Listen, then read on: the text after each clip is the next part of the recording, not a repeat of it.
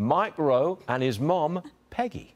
Now, Peggy, we are going to talk about that extraordinary new book you've got, you know, Vacuuming in the Nude. We'll get to that, I absolutely promise. But first, I want to talk to your son here, Mike Rowe. Oh, God. Oh, look, yeah, you're right. You're on with your mom. Yes, look, what could possibly go wrong? Oh, easy. Let me explain this one. The CEO of J.P. Morgan Chase is Jamie Dimon. He believes there's some truth, that's his words, in China's claim that the U.S. is incompetent and lazy. I'll give you a quick quote. The Chinese, kind of look at America and say, you've been incompetent and lazy. There's truth to that. We've screwed up infrastructure. We've screwed up inner city schools. The bottom line here, Mike, is, do you think that Americans are lazy? Well, even if I do, I don't want to hear it from China. Right? No, I think Americans, like the Chinese, are human. And I think when you give humans a choice, when you give humans an easy button, they'll hit it. I will, you know. I mean, I think we're all born with this idea that we're like rivers trying to get to the ocean. You know, you get to a mountain and you don't go, oh, I'm going to go over that thing. You go around it. You zig and you zag. So, look, when I talk a lot about this with my foundation, we offer work ethic scholarships because we believe that the fault in our stars is a certain kind of inaction. You know, we need to be encouraged to do the hard thing, the difficult thing. We need to be suspicious of the easy thing.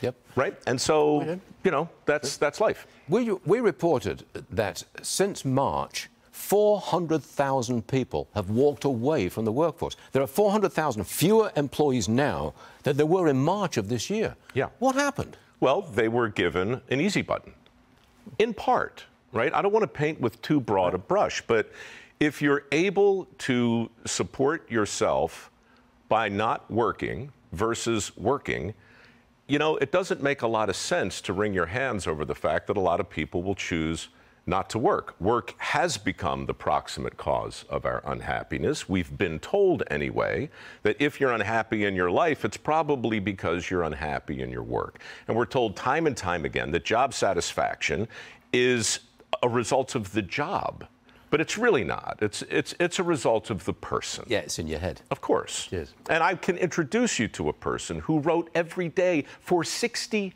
years without really anything resembling a book deal. Oh, look, she sounds like your mom. It's so crazy. She just happens to be sitting. Happens to be sitting right weird, there. Lauren. I think this is where we introduce Peggy as your mom.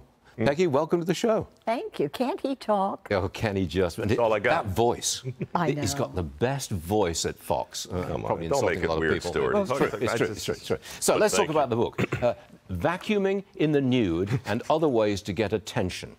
Forgive me for asking, but why did you come up with a title like that? And how did you come up with it? Did he suggest it? It's actually a metaphor. For? Because I have done so many things to get attention through the years, to bring attention to my writing. I've had so many rejections through the years, yes. I wrote 2 books years ago that never saw the light of day. They're still in a drawer because publishers wouldn't read them. But you were eventually published when you were 80 years old. That's when you first got published. Well, I had a book published at 80, but during the years I did write for newspapers and magazines. Yeah, but your first book was 80. Yeah. And Vacuuming in the Nude is your 3rd book. It is. My first book was called About My Mother, and my 2nd book was About Your Father. And this title, it is not erotica. It's not? Despite the title. Sorry, despite the picture on the front. What are you on this program for? It's not a pop-up either, okay? It's very fun. Look, again, my mom, you have to put yourself in my place. You watch her write every day for 60 years. She can't leave the house without a yellow legal pad. She interviews people that she runs into. She writes their stories. They're always funny. They're always warm. And they're never what a publisher wants. Until you live long enough, the world spins around, and the next thing you know, here you are. Yeah. So it's, I mean, you talk about work ethic. I mean, I don't know if you meant that kind of segue to happen, but it's kind of brilliant if your producers did, because she's it. Yeah. Exactly. The woman works Work and ethic. works, and now she's got hundreds of thousands of Facebook fans who are hanging on her every word. It's crazy. Hundreds of thousands. Oh, that's good. Now, wait a minute. I've got one more for you. I understand that, Peggy, you just went to the bar for the first time at the age of 84. I've even got tape. Roll that tape, please. Hi, ladies. This is my first time at a bar. Okay. Cheers. Cheers. To Peg's first time sitting at a bar. I'm a bar virgin. I still don't Not believe her. Not anymore. Do I have to drink it? Wait a second. Was that the first time you ever sat at any bar? It is. At any? Why did it And take you this so is the long? second time. This is the second time. This is not a bar. Well, I've Yeah. never really been a drinker. I have nothing against it. In fact, I think my son might tipple a little bit. Oh, my God, Mom. I've heard. People watch the show. I know, I know. But didn't you give him advice in the first place to get kind of a real job in television and get him out there into how the world works and dirty jobs and all that? You pushed him into that. Absolutely. Well, sort of. She called me when I was working at CBS and said, your grandfather's 90. Wouldn't it be nice if before he died, he that- turned on the TV and saw you doing something that looked like work? That advice, I do recall that. Yeah, that was good Worked. advice. I do recall. And it worked. What was the best advice your mom ever gave to you? The best, I don't know that she ever put it in these words, but it was along the lines of, look, don't follow your passion, but always bring it with you. Find a way to love whatever it is you wind up doing. Yeah.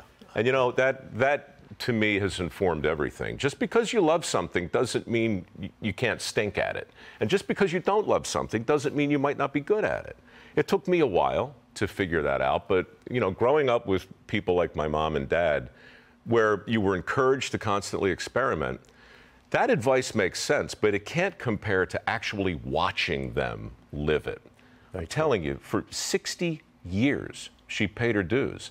And now when people talk about the overnight success, 3-time New York Times bestselling author, yeah, it's overnight. 60 years. And you're never going to retire, are you? You'll never stop Absolutely writing. not. But there are advantages to waiting until you're older to be successful. Like what? Well, like, I've never been part of the Me Too movement.